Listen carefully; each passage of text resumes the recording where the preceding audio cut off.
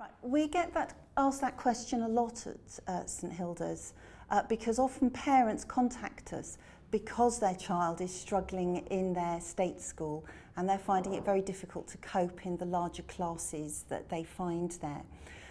Sometimes they are already having additional support at school, and often we find when they move over to us that because the classes are so much smaller, the level of support that they had in their state school, they just don't need, because they might have had one classroom assistant with 5 children.